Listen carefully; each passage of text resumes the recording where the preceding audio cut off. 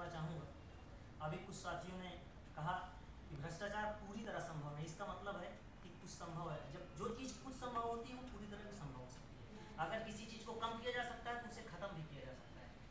और कुछ सुनी सुनाई बातें भी हम बोलते हैं। इंदिरा गांधी के बारे में नाम लेते हैं, उन्होंने ऐसा कहा था कि कहीं पे दर्ज नहीं है या हमने सुना नहीं, सुनी सुनाई बातें भी हो सकती हैं।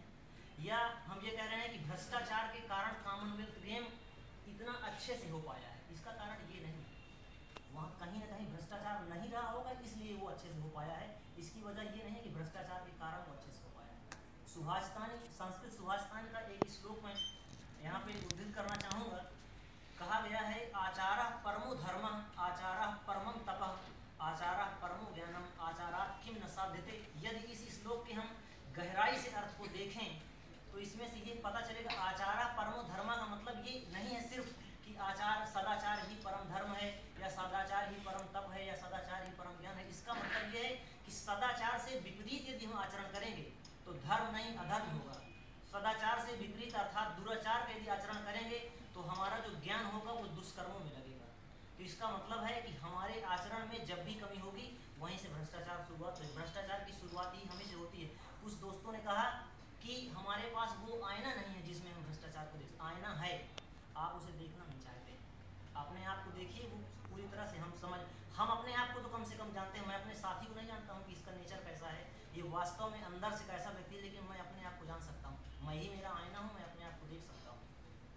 भ्रष्टाचार ऐसी वस्तु है कि आज हम सभी के रग रग में समाहित हो चुकी है। भले ही हम भ्रष्टाचार के माध्यम से धन संचित न कर पा रहे हों, या बड़ी बड़ी बिल्डिंगें न खड़ी कर पा रहे हों, या बड़े बड़े फार्म हाउस के मालिक न हों, या बड़ी बड़ी प्रॉपर्टियों के मालिक न हों, लेकिन कहीं ना कहीं हम भ्रष्टाचार करने वालों का साथ ही तो दे रहे हैं, साथ तो दे ही रहे हैं। वो प्रत्यक्ष रूप से दे रहे हो या अप्रत्यक्ष रूप में। आप उदाहरण लीजिए, हमें सिलेंडर लेना है तो भी हम कहीं ना कहीं उसके पास अप्रोच लगाते हैं, कनेक्शन लेना है तो हम अप्रोच लगाते हैं, या और भी तमाम सारे रजिस्ट्रेशन कराना है तो अप्रोच लगाते हैं। ये मानता हूँ, और तर्क भी देते हैं साथ में कि यदि हम ऐसा नहीं करेंगे तो हमारा काम रुक जाएगा, हमारा काम नहीं हो पाएगा, या हमारे कार्य में विलम्ब हो जाएगा। यदि सभी लोग ये सोचें कि हमें ये नहीं करना है तो कार्य तो विलम्ब से क्यों होगा, कार्य समय से होगा। लेकिन ये सबको सोचना होगा, हमें, आपको और दुनिया को सभी को सोचना होगा।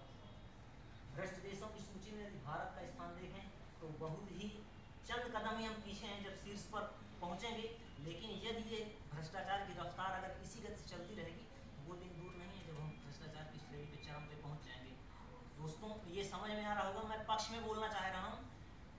और देखिए, कर्णधारों की अगर हम बात करें, राजनेताओं की बात करें तो हम जब कर्णधारों के कारनामे हमारे सामने आते हैं, हमारे राजनेताओं के कारनामे हमारे सामने आते हैं तो हम उन्हें कोसते हैं और कोसने में अपनी पूरी ऊर्जा लगा देते हैं। लेकिन इस बात पे विचार नहीं करते कि इनको यहाँ पे बैठाया किसने है, इनको यहाँ पे भेजा किसने है।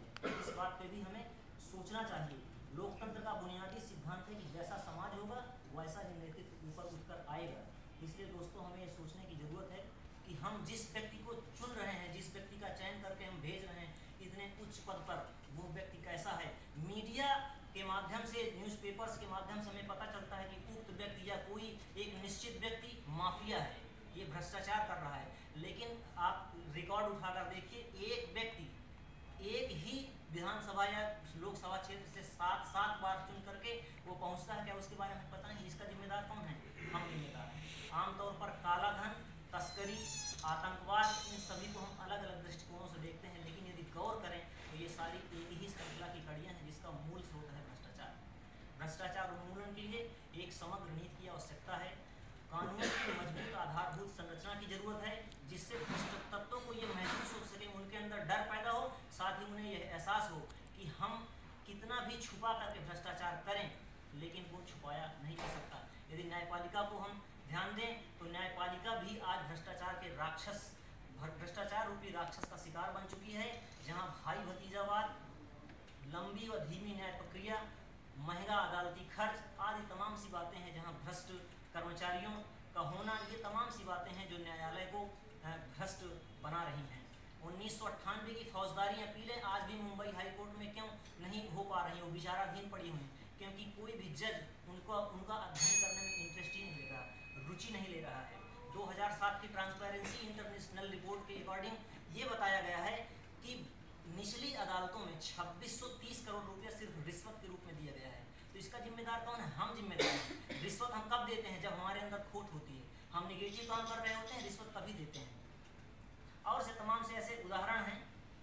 सेना की बात करें तो सेना सामरिक इतिहास यदि देखें तो सेना, भारतीय सेना एक विश्व की बहुत मजबूत सेनाओं में से एक है, जिसने बड़े बड़े युद्ध सिर्फ अपने जज्बे और दम पर जीते हैं। लेकिन यदि आज हम सेना की बात करें तो कहीं जनरल कोई शक की नज़र से देखा जा रहा है, कोई ब्रिगेडियर शक की नज़र से देखा जा रहा है, कहीं पर शस्त्र आयात करने में घपला हो रहा है, तो कहीं पे आयुध भंडारों में झूठा अग्निकांड दिखाया जा रहा है। ये सब इसके लिए जिम्मेदार हम हैं, क्योंकि हम ही वहाँ पे बैठे हुए हैं। ये किसी को दोष देना ये गलत है। इसके लिए भ्रष्टाचार को ख़त्म करने के लिए NPR रजिस्टर बनना चाहिए, नेशनल प्रॉपर्टी रजिस्टर बने, ताकि किसी के प्रॉपर्टी जो हस्तांतरण का ब्यौरा है, उसके बैंकों का ब्यौरा एक साथ देखा जा सके। भ्रष्टाचार निरोधक कानून 1998 में इसमें सुधार किया जाए, जिसके बल पर मैं नाम नहीं लेना चाहूँगा, ऐसे CVC हुए हैं जिनके खिलाफ पहले से मुकदमा दर्ज हुआ था, फिर भी उन्हें CVC बनाया गया था। जनप्रतिनिधि कानून में ये प्रावधान किया जाए कि चुनाव वही व्यक्ति लड़ सकता है जिसके खिलाफ कोई अभी तक मामला दर्ज नहीं। यदि मामला एक बार दर्ज हुआ, साबित हो गया, तो उसे वैसे इस पर कुछ इम्प्लीमेंटेशन हो रहा है, जिसके तहत लालू प्रसाद यादव और राशिद अलवी जैसे नेताओं को जेल भेजा गया। भ्रष्टाचार के विरुद्ध एक स्वायत्त संस्था बननी चाहिए, जिसके अंदर लोकपाल, CBC, CBI, ED जैसी जांच एजेंसियां उसके कार्यक्षेत्र में आए, उन पर उसका हस्तक्षेप रहे। और दोस्तों, यदि भाग्यवादी आप बनेंगे कि भ्रष्टाचार तो खत्म ही नहीं हो सकता, बोल सकता हूँ सर, यदि भाग्यवादी बने, आप ये सोचेंगे कि जब भ्रष्टाचार बहुत ज़्यादा बढ़ जाएगा तो भगवान कृष्ण यहाँ गीता को उपदेश देने आएंगे, यदा यदा ही धर्मस्य ग्लानिर्भवति भारत, कि जब जब ज़्यादा अधर्म होगा तो मैं आ जाऊँगा। तो ऐसे कुछ नहीं होने वाला। आप ही श्री कृष्ण हैं, आप ही अर्जुन हैं, आप अपने आप को उपदेश दीजिए। दोस्तों, लास्ट में एक हमारे बॉलीवुड के डायरेक्टर हैं राकेश रोशन, उनकी एक फिल्म में मैं कल ही देख रहा था, उसमें एक टीचर द्वारा बच्चे पे संदेह किया जाता है कि तुम कंप्यूटर कभी नहीं सीख सकते। कोई मिल गया, फिल्म की बात कर रहा हूँ, तो वो लड़का इतना एफिशिएंसी से जवाब देता है कि कंप्यूटर को हमने बनाया है, कंप्यूटर ने हमको नहीं बनाया है। तो दोस्तों, मैं लास्ट में ही कहना भ्रष्टाचार को भी हमने बनाया है, भ्रष्टाचार ने हमको नहीं बनाया है। जिस चीज़ को हमने बनाया है उस पर हम काबू कर